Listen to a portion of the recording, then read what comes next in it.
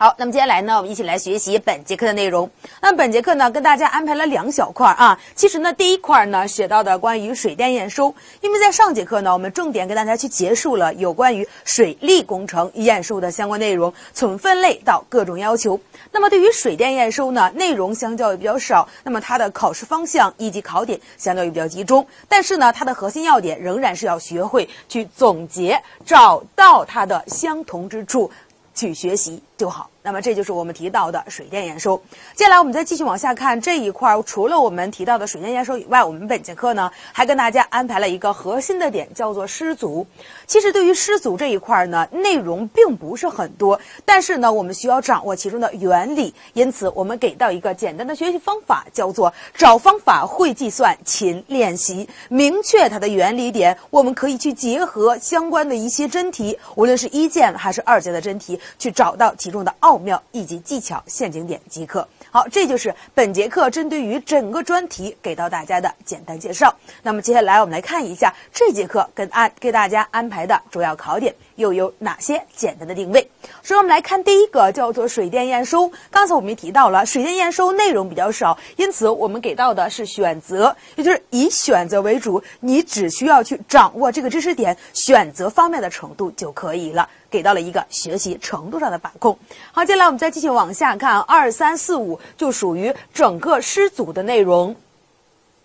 那么整个施组的内容里边包括哪些呢？我们来看一下，第二个就是提到的关于工厂设施。工厂设施这一块呢，会介绍不同的设施，会集中它的重点在混凝土这一块。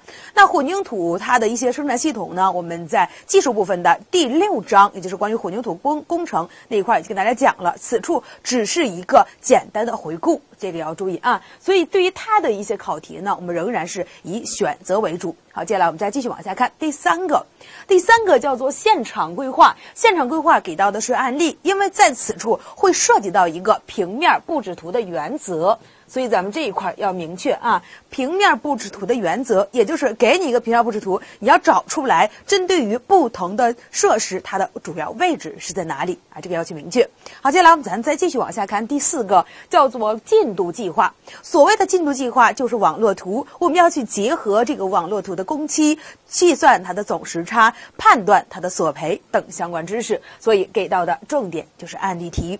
好，接下来我们再继续往下看第5一个，叫专项施工方案。专项施工方案呢，它新增以来，我们连续考过2年的真题。那么对于这块的学习呢，仍然是进行全方位的一个学习，因此给到的一个简单的学习点就是案例为主啊。那么简单去了解了每个考点它的一个简单的定位。接下来我们来看一下具体的内容包括哪些。首先我们来看到的第一个点就是第一块，叫做水力发电的工程验收。再次强调，学水电验收的时候，你要抛开的是水利验收，因为他们站在了不同的角度。水电提到能源，水利工程是枢纽，所以在这一块咱要去明确。好，接下来我们来看一下具体的内容。首先呢，也来认识的第一块就是认识一下关于水电里边的分类及相关的工作内容。我们来看一下它的分类。那么对于水电验收，它的分类呢分为了2类，一个叫做阶段验收，一个叫做竣工验收。明确啊，它的一个2类是这样的一个划分点。好，那其中呢，阶段验收又细划分了，叫做节流、蓄水还有水轮发电机组的启动验收。因此对于它的分类，我们要去明确的总共分为了2类，第一类的阶段又分为了这3类啊，它的一个简单的选择要点要明确这一块啊。那么对于节流和蓄水呢，我们还要进行相应的移民的专项验收啊。因此在16年的单选题里边，对于水电这一块呢，就考了相关的分类的选择题，再次明确怎么去区分水利和水电。核心的一个点，它会告诉你根据里边它这个书名号里边给到的法是水电还是水利，一定要明确它的一个点，好吧？那么我们了解了它的分类，接下来我们再继续往下看管理，那就是谁来去管它的验收呢？首先给到的一个前面的一个部门就是国家能源主管部门，在前面所涉及到的质量和安全里边，水电我们提到了国家能源部门，是不是？国家能源主管部门负责的就是它整个的监督管理工作。那么接下来呢，是省级人民政府能源主管部门负责的是本行政区域内的相关的一些工作里边提到的管理、指导、协调和监督。因此我们要注意的话对于水电里边它所涉及的两个部门，一个叫做国家能源主管部门，一个用的最多的干实事的提到的叫做省级人民政府能源主管部门这两个部门的出现要去明确它的一个重要性。好，那因此关于第一块它的分类和管理，我们就简单进行区分就可以了。好，接下来咱再继续往下看下边16年这道真题。这道真题呢，就是考到的是分类，它考什么呢？是下列不属于水电工程阶段验收的是，我们来看，它选的是不属于，单选比较简单A 节流 ，B 蓄水 ，C 机组启动 ，D 部分工程投入使用。不属于的是谁呢？就是咱们所提到的4D。对吧？所以在这一块呢，咱要学会它的一个判断题呀，或者是我们这种就是简单的一个判断，对吧？或者是我们要明确的是，这会儿16年考到大家的是一个单选，那么我们是不是可以在20年考一个多选题？下列属于水电工程阶段验收的是谁？节流蓄水和机组启动。要明确这一块的知识。好，了解了它的分类，知道了它出现管理的两个大部门。接下来呢，我们具体去看一下有关水电里边它的验收所注意的事项又有哪些，也就是下面我们所提到的。首先我们来看到的第一个就是阶段验收要求。阶段验收我们重点说的3个工程的节流蓄水还有机组启动。那么我们主要是从这几个方面帮大家进行罗列，去掌握它的一个异同点，学会举一反三，从它这表格里边找出它重点的考点就可以了，好吧？那么因为19年的案例和14年的单选呢，都考了这个表格的相关内容，要进行明确了。好，我们来看一下，我们重点呢是从这样的3个方面来说。第一个呢，你要验收肯定要是交验收申请的。第二个呢，就是验收的组织者，也就是验收组织，它是有哪一些？那么最后呢，就是验收成果。对于验收成果性文件呢，都是提到的验收鉴定书，只不过不同的工程，它针对的验收鉴定书是不一样的，我们要明确这一点就可以了。好，接下来我们首先来去看到的节流和蓄水，一起来看一下它具体的内容。那我们来看一下它的验收申请。那么验收申请肯定要有时间和部门来说了。对于咱的节流验收，它是计划节流前的6个月。是不是？那由咱们这个省级人民政府能源主管部门去交相关的去向我们省级人民政府能源主管部门去交相关的申请报告了。向哪个部门去交？向的是省级人民政府能源主管部门这就是给到的节流里边所涉及到的验收申请，向谁交，什么时候交2个点。好，那接下来我们来看一下蓄水。那么蓄水验收的话也有相关的时间，它也是计划下闸蓄水前的6个月，因此在这个验收申请交的时间，无论是节流还是蓄水，在时间都是一样的。那我们来看一下部门的话，对于蓄水验收，它是向工程所在地的省级人民政府能源主管部门去交，也就是说呀，也需要向省级人民政府能源主管部门去交，但是呢，它还要做其他的一些工作，你要去报送了。报送他的申请以后，要去抄送相关的验收主持单位。也就是说，此时这一块呢，除了报给省级人民政府能源主管部门以外，你还要去抄送验收主持单位。这一块它有一个不同点这一块有一个异点，但是它们的相同点时间6个月，对吧？那么省级人民政府能源主管部门同时出现。好，那么对于验收申请，我们就明确了掌握1个点，那么剩下的我们就能举一反三去 get 到它的一个异点就 OK 了。好，那交完了咱这个验收申请，满足了他的一个验收的条件，接下来要去进入到的就是验收。那么对于验收，它的验收组织很重要，我们来看一下具体的验收组织。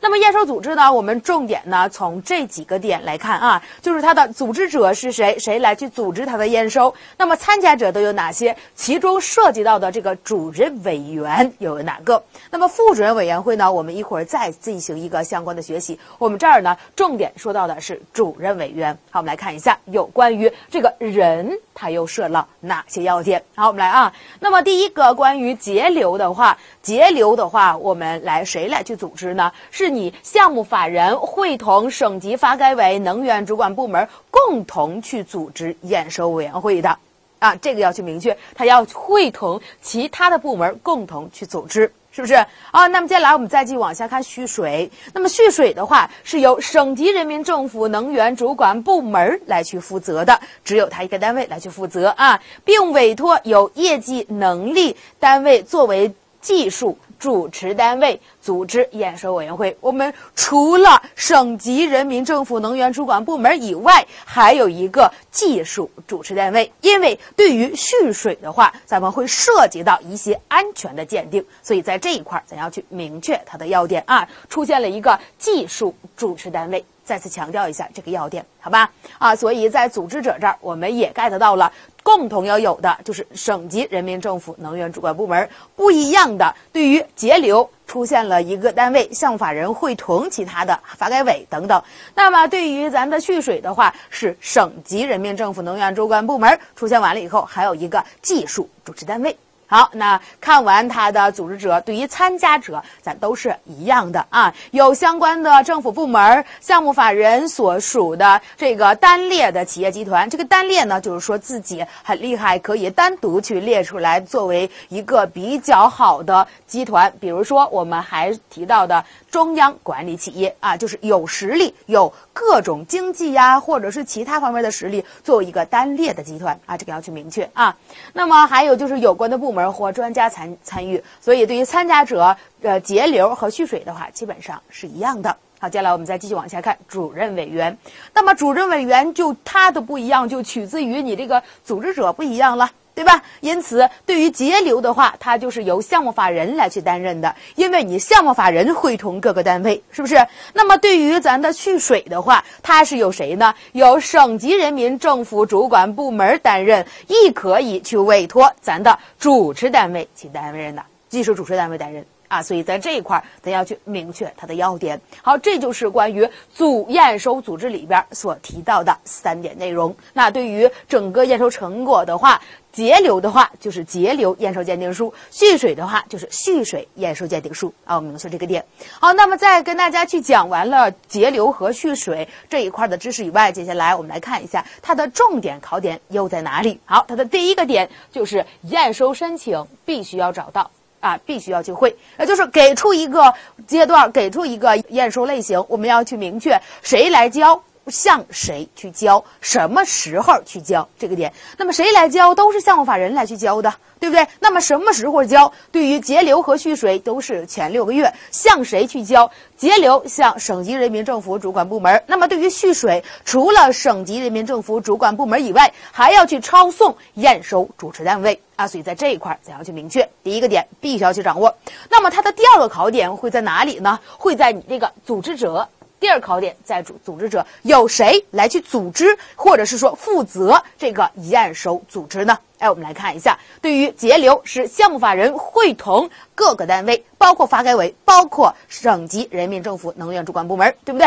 那么对于咱的蓄水的话，它有2个单位，重点呢集中到的是省级人民政府主管部门，还要有一个单位叫做技术主持单位啊。所以在这一块，咱的第2考点必须要 get 到。那么对于参加者了解，对于主任委员，那你有组织者了，那么你的主任委员自然而然就出来了，谁会同，那么就是谁来担。所以项目法人对于节流是第一个，对于我们提到的蓄水，肯定省级人民政府能源主管部门首选呢，还可以去委托的技术主持单位来做主任委员，因为这个主任委员呢，他有一定的裁决权，所以要去明确他的一个人的担当，这个要注意啊。因此，在整个大表格里边，我们重点的考点就集中到了验收申请和验收组织者。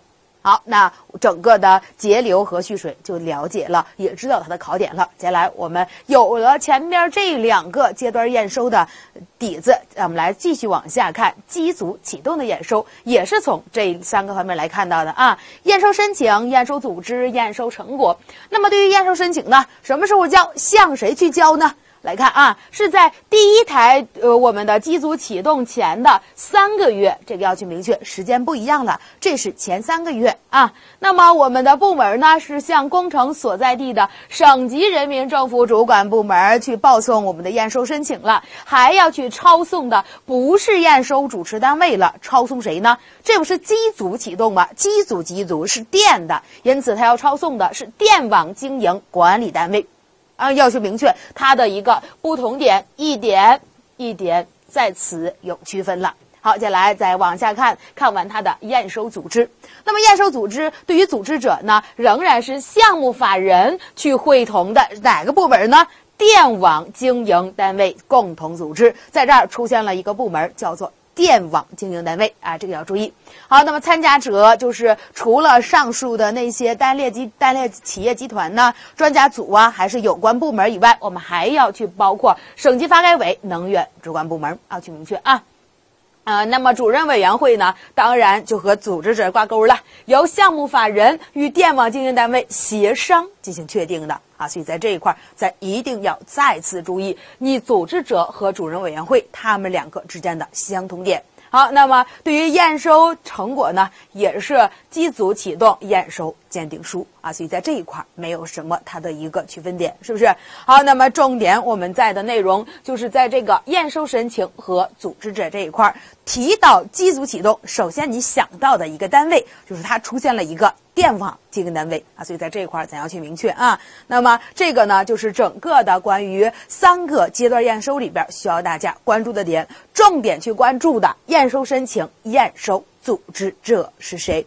好，那么关于整个核心的内容，我们就跟大家讲完了。刚才我们在讲课之前提到了主任委员会有一的裁决权，那我们的权利是非常重要的。那么除了主任委员会呢，我们还有一个副主任委员的担任啊。除了主任委员，我们还有一个副主任委员担任。在前边呢，我们给大家 get 到了核心的考点。那么对于副主任委员的担任呢，在增加这个知识点以来，从来没有考过，所以我们要去明确它的相应点。好，我们来看一下啊，副主任委员他的担任呢，仍然是从节流、蓄水、机组启动这3个来走的。我们需要去掌握它的一个通点，也就是有哪个单位既可以去当节流、蓄水，还可以去当机组启动的副主任委员呢？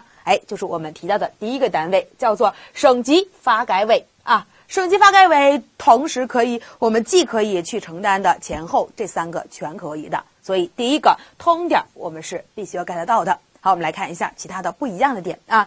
对于我们的节流的话，还有能源主管部门，对吧？对于机组启动的话，也有相关的能源主管部门啊，我们给它去标了相应的标号啊。那么接下来我们再继续往下看，节流以后还有一个技术的单列企业集团。好，那么接下来我们再继续往下看的蓄水里边也有一个技术的单列企业集团。好，那除了我们这些相通点以后，我们来看一下蓄水里边除了省级人民发改委以外，还有咱们所提到的技术单列集团，还有一个什么呢？技术主持单位嘛，对吧？所以在这一块技术主持单位它是一个不一样的点。因为在蓄水，咱们也一起来回忆一下啊。蓄水前边我们强调了，蓄水里边它除了能源主管部门以外，还出现了一个技术主持单位嘛，是不是？所以在这一块它的副主任委员会也可以由技术主持单位来走的。如果你的主任委员采取的省级能源主管部门的话，那么我们的副主任委员会、副主任委员可以由技术主持单位来去承担的。所以在这一块咱要去明确这个一点不一样的点，好吧？好，那么我们看完蓄水与位，接下来我再继续往下看水轮机组发电启动。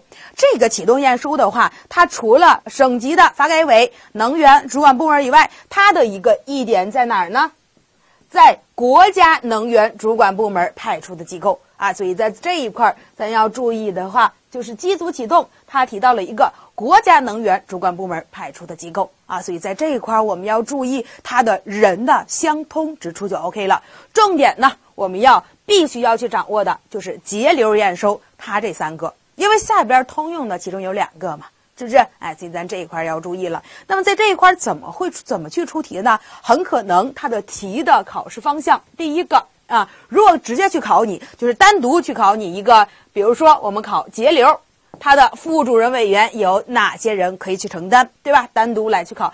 第二个呢，就是考大家一个总结，哪些单位同时可以去担任节流、蓄水验收的副主任委员所以在这一块就是考大家一个总结我们要去明确这些。那么同时承担3个的叫做发改委，对不对？同时可以承担2个的，那我们就来去看一下，是节流和蓄水呢，还是节流和机组启动呢？所以在这一块我们要去明确他们的总结要点。好，那么到此呢，咱们整个阶段验收就跟大家去讲完了，重点也跟大家去点到了。接下来我们来看一下具体的题目。好，那么首先呢，我们来看一下这14年的这道单选题它考什么呢？考的是我们的节流，这不是根据水电工程验收管理办法吗？因此在读题的过程之中，一定要看到这些，就考什么？考水电，是不是？水电工程节流验收由项目法人会同哪个单位共同组织呢？我们提到的是节流，节流是会同谁呢？会同的是省级能源主管部门，所以选到的是 B 选项。对吧？所以在这一块我们一定要去明确那除了我们项目法人可以去会同省级人民政府能源主管部门去共同去组织它的验收以外，项目法人还可以去会同另一个单位，叫做电网。如果是项目法人会同电网的话，它针对的是机组启动，一定要注意电网肯定和机组挂钩，明确它的这个要点就可以。好，那关于整个这道选择题，我们就跟大家说这么多考的就是这个谁来组织，这个谁就是人。好，再来我们再继续往下看19年这道案例题19年这道案例题呢，考到大家的就是水电。有很多学员看到这个就会问说，老师你不是说关于水电里边我们基本上就会去考到你相应的选择题吗？这不是就考案例了吗？但是学员要去明确，他考你案例基本上都是考的你选择的点，为什么呢？我们一起来看一下那么19年给到的主要内容，碾压混凝土、电站，还有我们的一洪道，规模呢是中型。17年的12月呢，我们开始进行相关的封堵，开始蓄水，也就是给出来了2017年的12月开始进行了蓄水。好，接下来我们来继续往下看相关的内容。事件4，为保证蓄水验收的工作顺利进行，2017年的9月，施工单位根据相关的进度安排，向当地水行政主管部门报送工程验收申请，并抄送项目的审批部门。这一点考什么？有学员看到这一块就说不知道。为什么呢？因为关于我们的水利工程里边也有蓄水验收所以我也不知道这儿考的水电还是水利是不是？没有关系，你不知道，看第一个可以看到的是此处水电站工程嘛，考水电站，是不是？考水电。再有学员说看到水电站工程我也没 get 到，那么你来看问题看问题会明明确确的告诉你到底是考水电里边的蓄水验收还是考水利工程里边的蓄水验收。它给出来的是根据水电工程验收管理办法，因此我们考什么？考水电呀，是不是？你看，根据相关的水电验收办法，指出并改正事件4在蓄水验收的申请的组织方面存在的不妥之处，也就是我们要去指出并改正事件4它关于蓄水验收的点。好，我们来再细读一下这个事件4它的不妥之处到底在哪里。首先，蓄水验收给出来了一个时间是验收申请报告。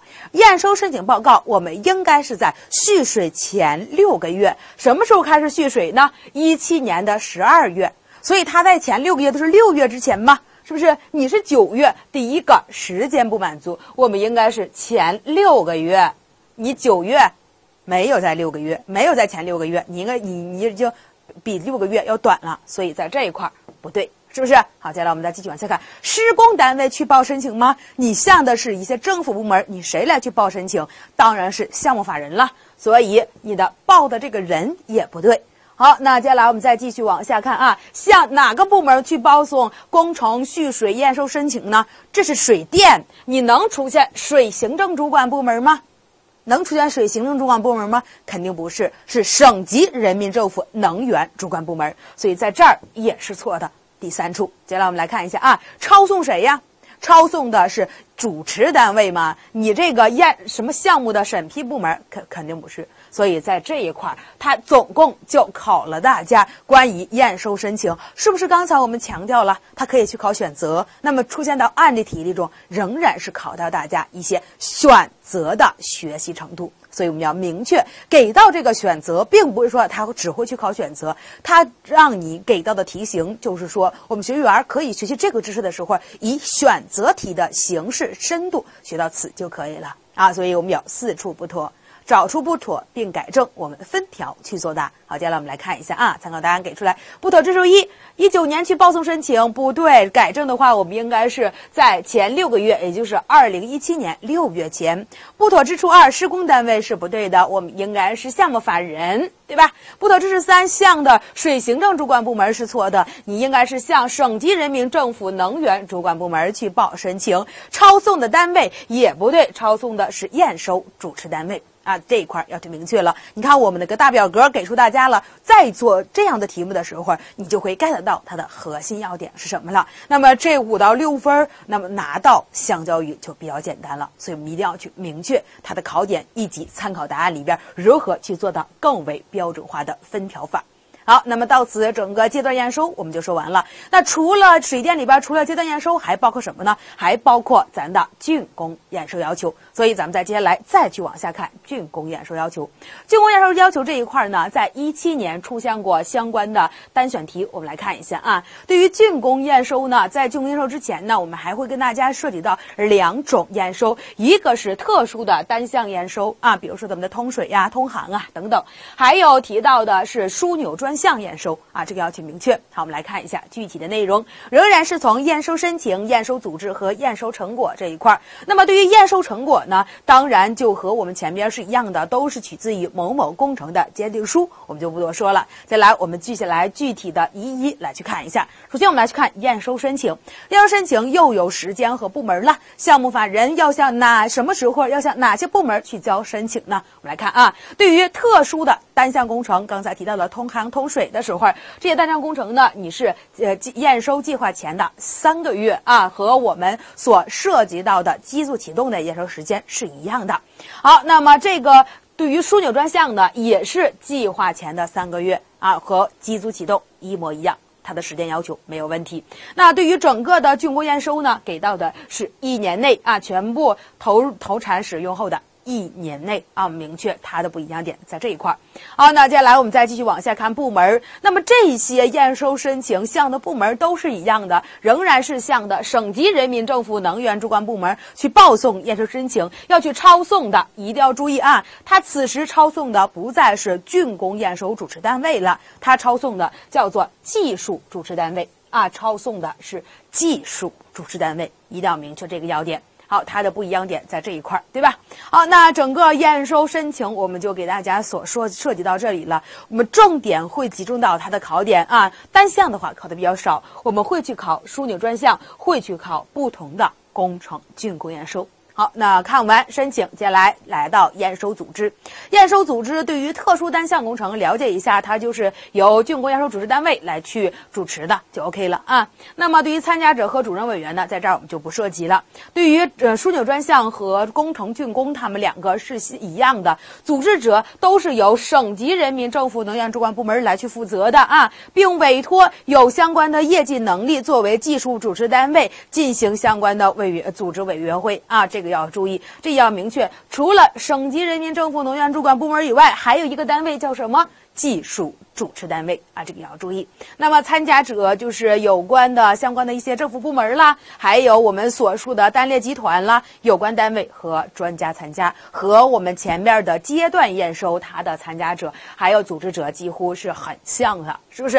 好，那主任委员会当然就是由你的组织者挂钩了，也就是省级人民政府能源主管部门担任，也可以委托技术主持单位来去担任的啊。所以在这一块咱要去明确啊，对于这个专项验收还有竣工验收，它的组织者和主任委员，他们这两个和谁很像呢？和我们所提到的蓄水啊，蓄水验收是非常像的，几乎是一模一样的。因此在这一块他们就可以去分类了，蓄水专项还有竣工啊，竣工这三个掌握一个，剩下的它的组织者我们就掌握了，明确这个要点，好吧？啊，所以在这一块咱们要再次去关注它的一个分类点，前面学了，后边进行一个分析回顾就可以。好，那对于这一块一样了，所以我们就不跟大家多说了。那么不一样的地方就在此了，是不是？部门不再是抄送的是竣工验收主持单位了，我们抄送的是技术主持单位啊，这个要注意一下这个要点就可以。好，那么在竣工验收这一块呢，就相较于比较简单，但是再强调一下它的核心考点啊，核心考点就在这儿，验收申请部门组织者它的一个点啊，仍然是和前面是一样的。第一个必须掌握的验收申请，第二个就是它的组织者出现的一个部门，在这一块叫做技术主持单位啊，出现了一个不同的时间，叫做竣工验收1年内。好，我们要去明确这些要点就 OK 了。好，接下来我们来看一下它的相关考点，17年考什么啊？仍然是根据水电工程验收管理法嘛。那么对于枢纽专项验收由谁来去负责呢？枢纽专项验收由谁来去负责？由你省级人民政府能源主管部门嘛。所以选到的是 C 选项啊，选到的是 C 选项，要去明确，对吧？啊，那么这就是给到的整个关于竣工验收这一块，我们需要大家再次去关注，去详细的去掌握的一些考点，我们都给大家去罗列出来了。那么对于一些没有罗列出来的点呢，我们简单去了解就可以了。好，那么到此整个水电验收我们就跟大家讲完了。那么水电验收再次去强调一下，它难吗？不难，但是希望我们学员一定要去掌握它的一个分组分类。我学了1，那么2、3不用再重学，我们直接往上加减就可以啊，学会举一反三。好，那么整个验收呢，花费的时间也是比较长的。为了让大家更好的有一个逻辑性在里边，我们简单通过这个导图再次把这个验收进行回顾一下，好吧？那么整个验收呢，我们分了2大部分，一个是水利工程，一个是水电。那么对于它们的本质区别，一定要注意，它会给出你根据谁出现这个电的话，那么它一般情况下就考的你是水利发电工程。如果出现这一些块啊，所以它们的本质区别我们可以去根据这个法来区分。那么当你根据这个法来去区分完了以后，我们要去找到相关的知识了。首先我们来去看水利工程。水利工程重点跟大家其实讲到了3块内容。第一块呢，去认知了一下验收分类及相关的要求，对吧？那么第2块呢，就提到了关于法人验收啊、单位分部还有合同工程他们的相关内容。那么第3块呢，就介绍了有关政府验收里边的阶段验收，我们主要涉及到一些选择的要点。专项验收在20年进行变化点，设施的验收，环保设施、水保设施，对吧？还有竣工图一些详细的描述。对于最后的竣工验收时间是重点，对于它的竣工验收组织必须要去掌握。对于我们所涉及到的交接与移交，也是要再次干到的点。好，这就是整个水利工程里边让大家再次去掌握的一些核心要点。好，那么简单去了解了水利工程包括的内容以后，那么我们再次去强调一下水电。水电我们刚刚去讲完，其实呢也是分为了3块，先去介绍它的验收分类，接下来我们就讲了阶段验收它的要求以及竣工验收的要求。那么在水电里边内容比较少，我们掌握的方向是一样的，要掌握的就是它的验收申请什么时候交给谁，验收组织由谁来去组织就可以了。掌握这2块的内容，基本上在水电里边出题的话，你都是可以拿到相应的分值的。好，那么通过这个导图，我们就简单去梳理了一下关于验收讲到了哪些内容。那希望我们学员也要学会这样的梳理，那你就可以把这个书再次把它学薄了。从薄到厚，从厚到薄，这个过程就是你对于知识的消化与灵活应用的过程。好，那么到此整个验收就跟大家讲完了。好，那么接下来呢，我们继续往下学，就学习咱们的新的一节，叫做施工组织设计。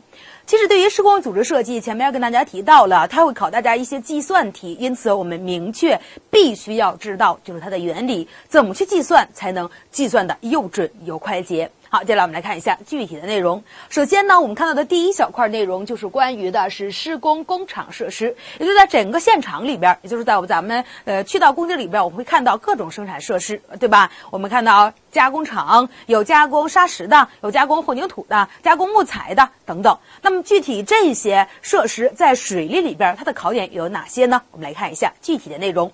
首先我们要去认知的第一个叫做砂石料加工系统。其实对于砂石料加工系统呢，它的内容比较少，我们重点呢是以选择的形式去出现。我们来看一下具体的内容。说砂石加工系统呢有相关的作用有什么？破碎筛分制砂它的车间和堆场组成。同时为了去做这些工作，我们还有相关的电水、污水处理等辅助设施。我们明确了这个砂石加工系统它的加工厂是由多个作用多个车间还有它的一些辅助设施去组成的就可以了。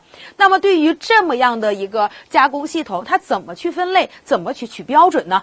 接下来我们来看一下咱们的选择题可以出的点在此。也就是说，对于整个的砂石料加工系统呢，它的生产规模呢，基本上呢我们是按照毛料处理能力来去划分的。所谓的毛料就是没有经过任何加工处理来的，咱们就要提到的是毛料那么它划分成特大型、大型、中型和小型。首先你要去明确的，对于砂石料加工系统，我们划分成了4个类型，叫做特大、大型和中型。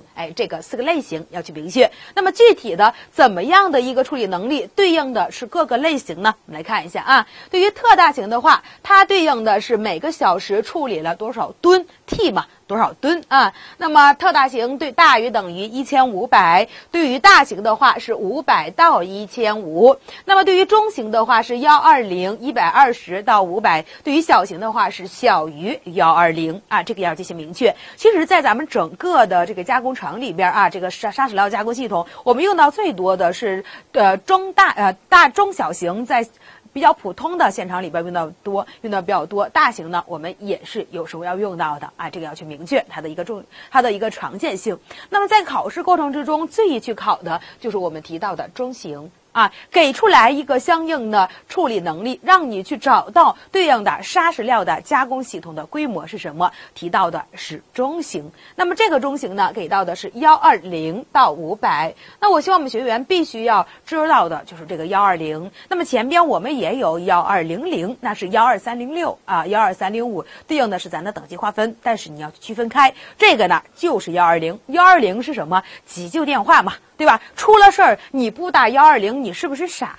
是不是？你是不是傻？那不就对应的是傻吗？你说出了事儿你不打120，你在那干等着，是不是傻呀？是傻呀。所以对应的砂石料加工系统就是120这个要去明确这个梗，好吧？好，那么我们要知道120到500。它是属于中型，那么仍然是包小不包大，大于等于120，小于500，这个点就 OK 了。好，我们掌握了这些中型，那么对于什么时候是大型，什么时候是小型，那么我们也就 get 到了。在120以下的就是小型，在我们的500以上的就是大型和特大型的一个点。那么一般情况下到大型这儿我们就截止了特大型是比较少见的所以我们要重点注意到就是这个中型出事了不打120，你是不是傻？这个砂石料加工系统，它的这个梗要了解到，好吧？好，那么对于第一个砂石料加工系统，我们就说这么多。接下来我们再继续往下看第二个来到了混凝土生产系统。混凝土生产系统在技术部分的第6章啊，在技术部分的第6章混凝土那一块呢，我们已经详细的跟大家去讲了这2个公式。那么在此呢，我们作为一个回顾，再次去看一下它的一个区分点，简单的区分点在哪里就 OK 了，好吧？好，那么生产系统，我们从2个方向来入手，一个就是说能力啊，你供给我多少，对不对？也就是我们要看你供的能力，然后呢，我们第2个要从你的虚的能力进行校核，也就是我们怎么要达到供需平衡啊，这个要注意一下这个点就 OK， 好吧？好，我们来看一下供。那么供的能力跟什么有关系呢？啊，我们来看说这个混凝土的生产系统的规模呢，应该满足质量、品种、出气口温度和浇筑强度的要求。那么单位小时生产能力一定要明确啊，我们算的时候啊，算的是单位小时生产能力，按照什么样的一个计算呢？按照的是月高峰强度进行计算啊。那么月有效生产时间可以按照500小时来计，不均匀系数呢，我们取的是 1.5 来考虑。16年的案例题就考这个公式。那么这个公式很简单，再次去强调一下，它就算的是单位小时所需的生产能力是多少，单位小时1个小时我能产出多少嘛，是不是？那么我们就是要用总量除以总时间就 OK 了吧？那么这个总量是多少呢？在这儿提到了是月高峰强度，也就是我按照1个月你需要多少来走的，你并不是说1天，我们按照月为它的一个计量单位来走。因此我们来看一下啊，这个总量它就是这个 Qm， 就是月，它提到的是高峰月混凝土浇筑强度，它的单位就是立方米每月。那么为了给它提到一个不均匀系数，我们要保证一个安全值，因此我要给它乘一个 KH 叫做时不均匀系数，取到的是 1.5。 OK， 那么我们这个总量就 get 到了，一个不均匀系数乘以一个月用多少？月高峰浇筑强度，高峰强度是什么？最多的时候用多少啊？一定要去明确这个强度并不是你说到的 C20、C25， 它是什么？强度需要多少量啊？这个要注意。好，那么总量 get 到了，接下来我们再继续往下看时间我就是1个月多少个小时啊？因此我们提到的这500小时怎么来的啊？月工作日数，这个是 M， 是用 D 来表示，它取的是25天。那么日工作时数对应的是 N， 它取得的是20小时啊。所以呀，在这个时间上，我们是用天数乘以日工作时数得出来的总共多少个小时啊？因此这个公式就 get 到了，很简单，总量除以时间。那么在这个公式里边和前面咱们讲的公式是一样的，它在掌握的时候有2个方向。第一个呢，我们要掌握每个字母的含义是什么。那么对于这样的一个公式很简单，它的原理，那么字母的含义你要牢牢的给我掌握住了。我要求我们学员不仅需要去掌握的是 Qm， 叫做高峰月混凝土浇筑强度，你还要去掌握这个后边的单位是立方米每月，一定要去明确。也就是对于这个公式里边，你不仅要去掌握它是什么，还要知道它的公式最后的这个单位是什么啊。所以在字母含义来看第2块。那么第2块呢，我们要懂得的就是简单的计算呢，因为16年案例题就考的你计算呢，是不是？那么计算里边你一定要去保证你的精准性。那么这个精准体现在2个方向。第一个就是要去明确你所计算的这个数字是正确的，对吧？那么第2个呢，我要去明确我的单位是正确的，计算数字加单位啊。因此在这一块这2个方向上再次去强调一下这个要点。那么在整个这个计算过程之中，它的一个陷阱点会在哪里呢？啊，在前面我们也在这个技术部分已经跟大家试的案例题了啊，它会在单位的换算。你一定要明确这个 Qm 是不是直接给的多少立方米，还是给的万立方米？我们一定要把这个万换成立方米，对吧？那在这一块它是不是给的小时啊，还是给的分钟啊？分钟要换算成小时，因为我们最后的单位是每小时出多少立方米的混凝土啊，这个要去明确。好，这就是整个的第一个情况，关于能力计算整个公式，我们能供出来这一点那么我们到底这个供需是否平衡呢？我得去校核一下，也就是我们下面第二个叫做能力校核。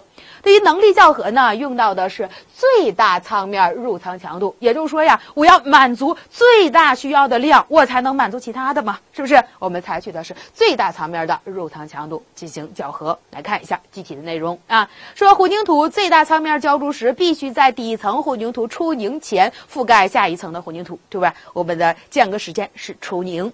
好，那么即混凝土半合小时的生产能力必须满足下列公式的要求，你的功肯定是大于等于虚才可以呀。所以咱们给的 QH 大于等于我们所需要的，你需要的 QH 是单位小时的，因此你需要的也要用咱的总量除以时间，对吧？它需要的也要总量乘以时间。那我们来看一下这个总量，我总需也就是总的需要多少呢？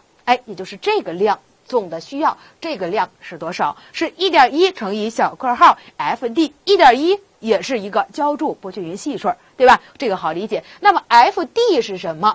F 就是最大舱面的面积，对吧？那么 D 呢，就是厚度啊，是吧？最大舱面混凝土分层浇筑厚度，因为你要浇混凝土，浇的肯定是一个体积，舱面的面积乘以厚度 S 乘以 D，对吧？等于立方米嘛。所以咱们这个总量啊，就是用一个系数乘以一个体积，这个体积就是 FD。我总共需要这么点儿，我要算成单位小时，我需要多少呀？因此我要去除以这个时间。那么这个时间和什么相关？刚才提到了，你这下一层浇的时候，你必须在上一层出凝之前，你就浇下一层，是不是？我们在这儿给到的是什么？出凝。所以呀，在这一块肯定和出凝挂钩。除了出凝，我们还有运输时间。因此这样的一个时间就是用 T1 减去 T2。T1 是什么？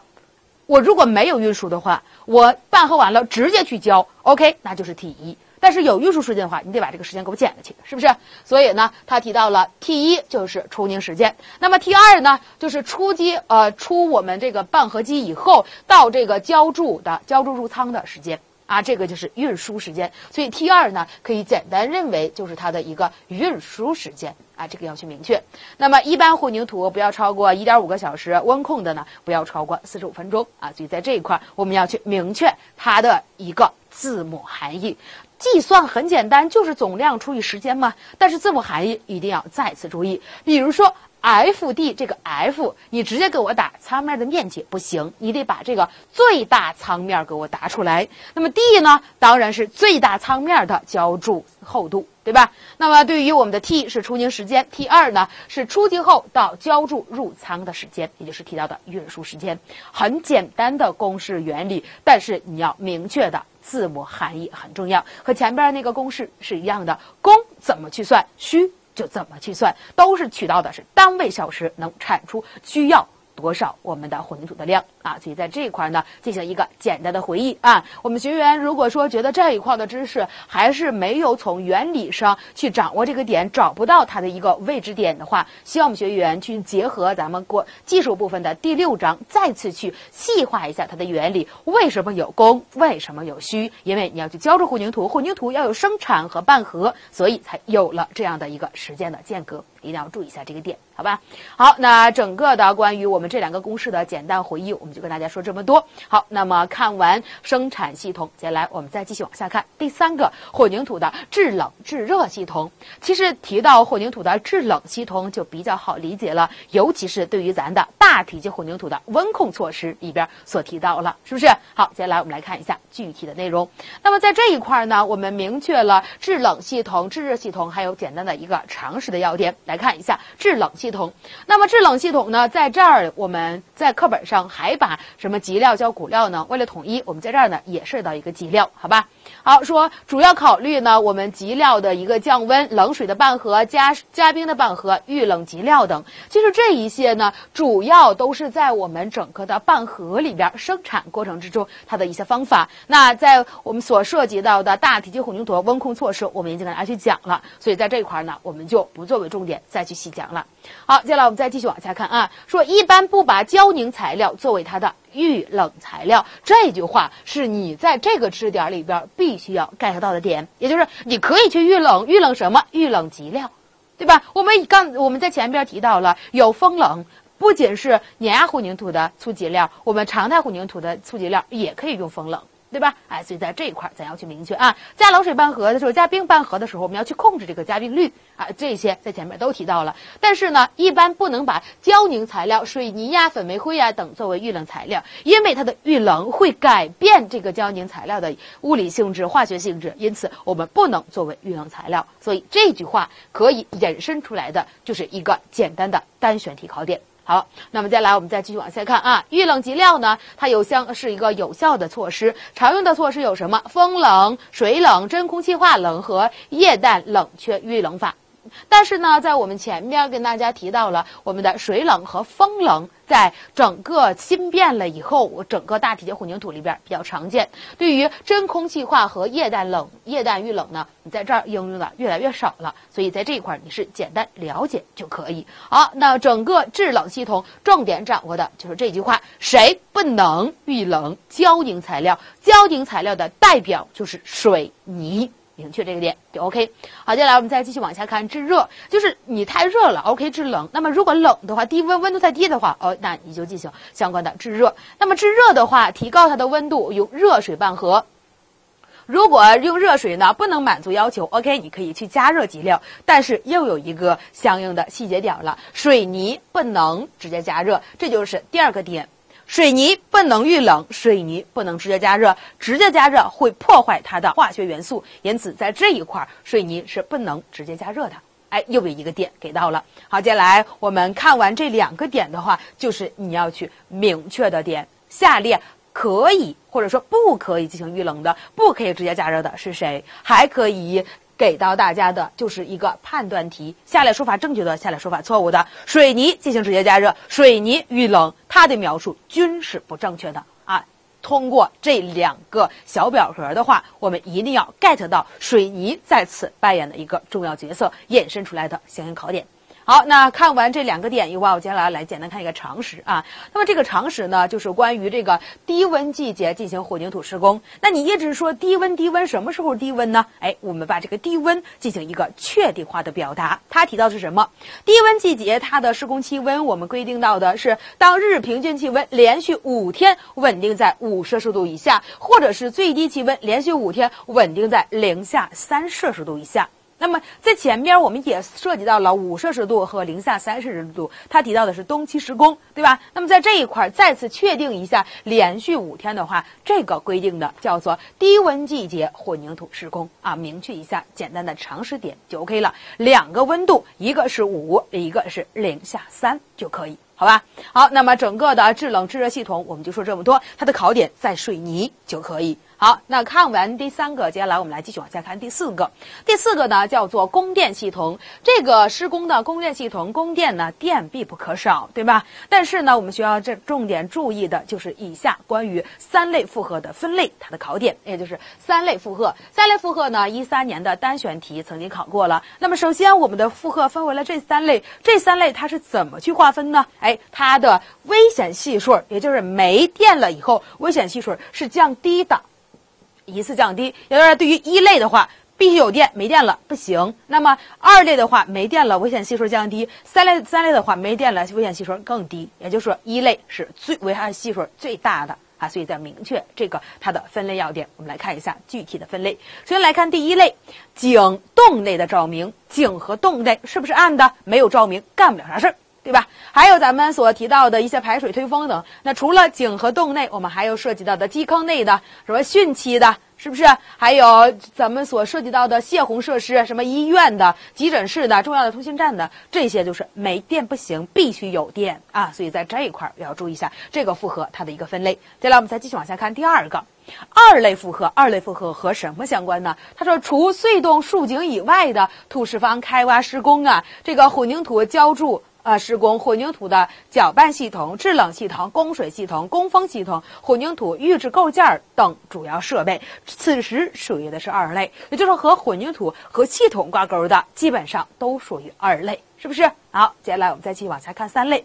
那么三类呢，很简单，就包括两个，一个是木材加工厂，一个是钢筋加工厂。相信很多学员我们都是2建过来的啊，所以呢，我们对于木材加工厂和钢筋加工厂，无论是在现场它是2个兄弟不分家，还是在咱们整个水利考题过程之中，这2个的布置也是不分家的。那么这2个不分家以后，它们同属于咱们的三类负荷啊，所以在这个点上，你必须要重点去掌握。那么对于1、2类，学会去分析就 OK 了。那么2类就找混凝土和系统，那么1类就看它是不是井，是不是洞，是不是基坑，是不是汛期，是不是医院等等就可以啊。所以在进行分类的时候，一定要去掌握它的核心点。你死记白赖的背不管用，你需要去掌握它为什么存在，掌握它的一个简单分组分类要点就可以。好，那重点呢，我们说完了这1、2、3类。那么接下来呢，我们来看一下，有的属于2类，有的属于3类呀。没有进行划分的都有谁？砂石加工系统，我们的你不出了事儿不打电话，你简直就是傻嘛，120嘛，是不是？120属于什么？属于咱的中型砂石加工系统啊。金属结构及机电安装、机修系统、照明等主要设备中，部分属于2类，部分属于3类，就看你对这个电它的一个需求度到达什么样的一个点，是不是？好，那么这就是整个的关于3类负荷里边需要大家关注的点。那在考试过程之中啊，其实最易考的是1类。最易考的是1类啊，对于2类和对于3类的话，基本上不涉及考点，2个嘛，木材和钢筋，那出了你必须要拿到分就可以了。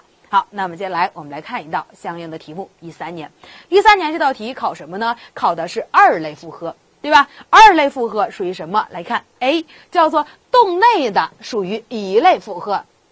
那么来看 B 钢筋加工厂、木材加工厂属于3类负荷。